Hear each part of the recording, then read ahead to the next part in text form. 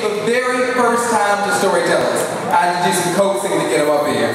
But he is a great poet, and I think that he has a great gift. So I'm glad that, as one of my best friends, he is here tonight. Everyone, please give it up for Mario, y'all. Give it up.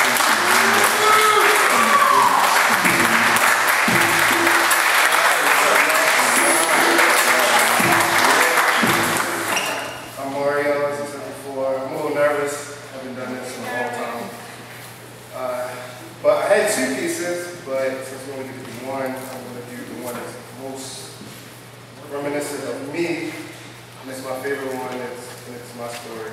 So, my poem is called Crimson. My bloody Valentine, bleed out your lustful desires.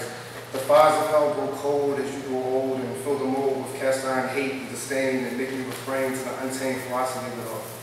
Your blood dripping down, rain on my parade, washing away my reprieve and leaving a tidal wave of doubt and self-consciousness. Why do you bleed, infecting me with self-pity, the worst STD? I can't even breathe with the air thick with the constant temptation to cheat and suspicious looks to all your friends that I meet. The psychological woes, the physical blows, the blood's on my clothes. My bloody Valentine, why do you bleed on me so? The wounds are fresh, though the scars don't show. And that's